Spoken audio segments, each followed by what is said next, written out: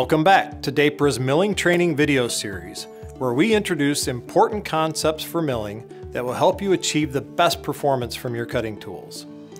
In today's video, we'll cover the various milling tool types and address some of their strengths and weaknesses. When deciding on what type of milling tool to use for an application, it's important to know what the characteristics, strengths, and weaknesses are for each tool type. Then you can choose a tool that best fits the needs of the part being machined, as well as the machine tool being used. Let's take a look at the most commonly used milling tool types. Shoulder mills are the industry staple for milling. If a shop is doing any milling at all, odds are they've got some, if not multiple styles of shoulder mills in the building. Now, shoulder mills generate a 90-degree square edge and are usable for most types of milling other than 3D contouring. Shoulder mills provide consistent chip thickness and can be run at low to moderate feed rates and from light to heavy depths of cut. They typically come in a variety of corner radii to fulfill most part requirements. They're suitable for all machine types and can leave a fine finish when needed. Shoulder milling inserts generally provide between 2 to 6 usable cutting edges depending on the insert design. More usable edges generally means somewhat less versatility in use. Button or copy mills are excellent for roughing and semi-finishing, especially on 3D surfaces. Until the invention of high feed cutters, copy mills were the go-to for roughing in most mold and die shops. Copy mills are strong and well suited to abusive cuts on both old and new machine tools. Now, older machines can utilize copy mills at heavy depths of cut and slow to moderate feed rates. But newer machine tools utilize copy mills at light depths of cut and much quicker feed rates, at times rivaling that of high feed.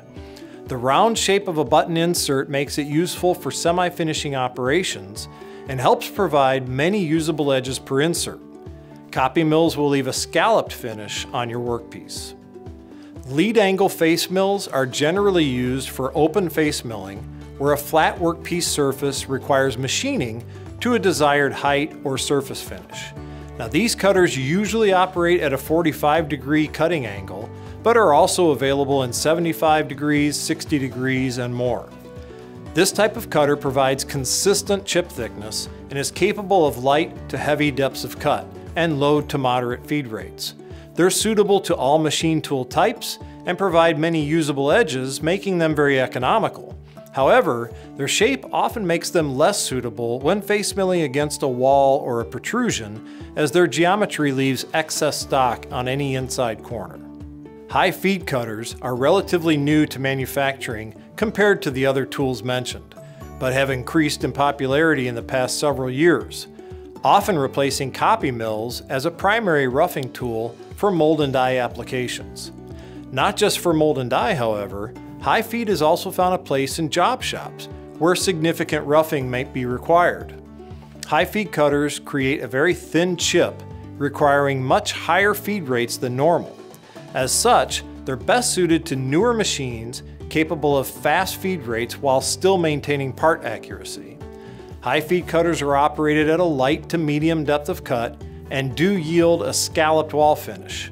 They create primarily axial cutting forces or into the spindle, making them an excellent choice for long reach applications. Dapra introduced the Indexable finishing ball nose concept to the US market back in 1989.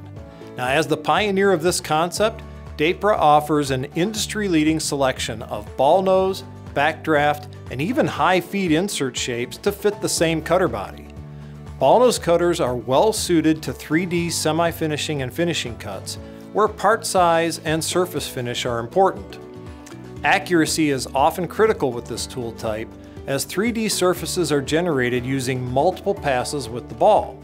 The larger the tool, the smaller the scallop, allowing larger stepovers for fine finishing. Ball nose inserts are inherently strong due to the round insert shape, making them a safer option for unattended cutting. Bullnose or backdraft style tools provide another excellent finishing tool choice, especially for straight or tapered walls.